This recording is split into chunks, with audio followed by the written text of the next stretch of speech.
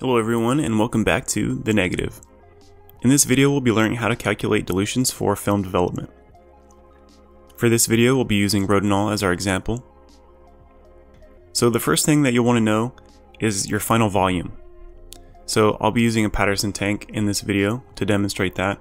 This tank holds 500 milliliters. If you have a different tank you'll just have to figure out how much your tank holds. But right here on the Patterson tank it shows the full volume that it holds right here on the bottom. And it says 500 milliliters. So you're going to need that number to calculate your dilution. So you can just use your cell phone calculator for this.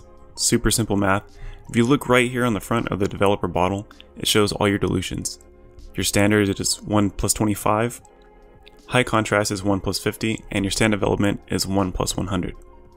So that's 1 part developer plus 25 parts water. So you'll just add those two together to get your total working parts. So 1 plus 25 is 26. And we're going to take our final volume and divide it by our total parts. So 500 milliliters divided by 26 and you'll get the value of 1 part.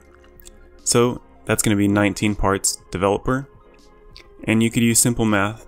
Just do 500 milliliters minus 19 and you'll get your parts water.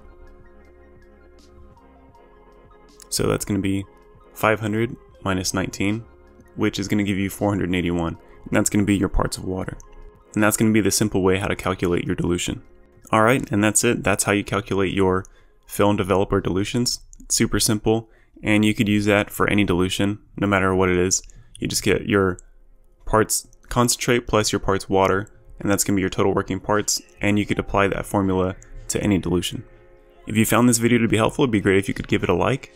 Don't forget to subscribe to the channel, and we'll see you next time on The Negative.